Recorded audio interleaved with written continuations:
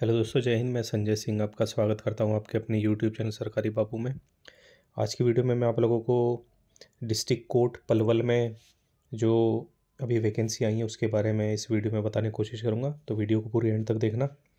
तो सबसे पहले देख लेते हैं जो कौन कौन सी पोस्ट आई हैं। District and session court Palwal invites application for the following vacancy. ये आपकी बेसिकली क्लर्क, स्टेनोग्राफर और ड्राइवर की पोस्ट आई हैं। क्लर्क की हैं 22 post, stenographer grade 3 13 post, driver की 2 पोस्ट है। ये प्योरली आपकी एडहॉक बेसिस पर है, परमानेंट पोस्ट नहीं है, पहली बात। ठीक है, उसके अलावा इसकी क्वालिफ़िकेशन देख लेते हैं हम। क्लर्क के लिए जो क्वालिफ़िकेशन चाहिए वो है नॉर्मल आपकी जो ग्रेजुएशन आपकी डिग्री है, ग्रेजुएशन हो या बीटेक हो, वो एलिजिबल होगा।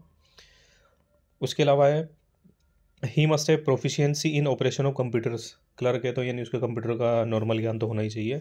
उसके बाद है स्टेनोग्राफर ग्रेड 3। इसके लिए भी नॉर्मल आपको एक ग्रेजुएशन डिग्री चाहिए। और उसके अलावा the candidate has to pass a test at a speed of 80 words पर minute in English and 20 words पर minute in transcription of the same. ठीक है, स्टेनोग्राफर का क्राइटेरिया। क्लर्क के लिए आपको नॉर्मल एक कंप्यूटर की नॉलेज चाहिए, इसमें टाइपिंग स्पीड मांग नहीं रखी है। और स्टेनोग्राफर के लिए 80 वर्ड पर मिनट आपका टाइपिंग टेस्ट होगा। उसके अलावा ड्राइवर के लिए क्या चाहिए आपको? मिडल पास होना चाहिए और वैलिड लाइसेंस ऑफ एलटीवी। और candidate should not have convicted any other. ठीक है, the candidate should have minimum 2 year experience, 2 साल का एक्सपीरियंस भी मांग रखा है। और should possess A requisite experience certificate in this regard. आपको 2 साल का जो एक्सपीरियंस है वो एक्सपीरियंस सर्टिफिकेट चाहिए और आपको वैलिड लाइसेंस चाहिए। इसके अलावा जो आपका एज जो है 18 से 42 साल की जो उम्र के कैंडिडेट्स हैं वो इसके लिए अप्लाई कर सकते हैं। इसके अलावा और देख लेते हैं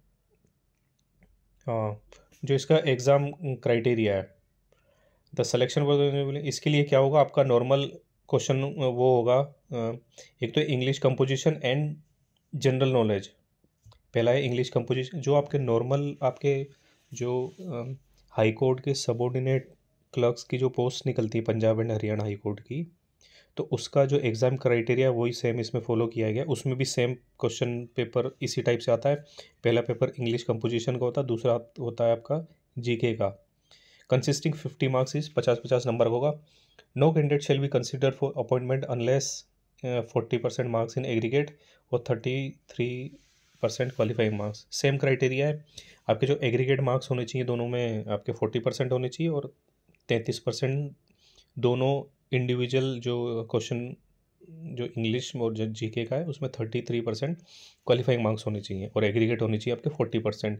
ये क्राइटेरिया। अच्छा, इसमें इन्होंने मेंशन कर दिया है कि आपका टाइपिंग टेस्ट होगा 30 वर्ड्स पर मिनट। नॉर्मल वही है जो जो Punjab and Haryana high court में क्लरिकल एग्ज़ाम में जो क्राइटेरिया अपनाते हैं सेम वही है। स्टेनोग्राफर के लिए वही था आपका 80% वर्ड पर मिनट होनी चाहिए। ड्राइवर के लिए क्या है आपका? रिटन एग्ज़ाम होगा और उसके अलावा इसमें है आपका और ड्राइविंग टेस्ट होगा। इसके अलावा date and place of the written examination. इसमें क्या है अभी जो लास्ट डेट है इसकी जो फॉर्म अप्लाई करने की वो है 31/3/2024। ये प्योरली है आपका ऑफलाइन फॉर्म है।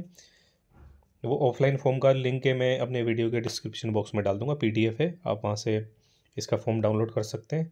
और ये है प्योरली आपकी एडहॉक बेसिस पे है, परमानेंट भर्ती नहीं है। तो एक चीज़ ध्यान रखना, आजकल बेरोजगारी का माहौल चल रहा है हरियाणा में, तो अगर आप कुछ नहीं करते हैं इससे बढ़िया तो आप एडहॉक बेस की कोई जॉब ही पकड़ लो।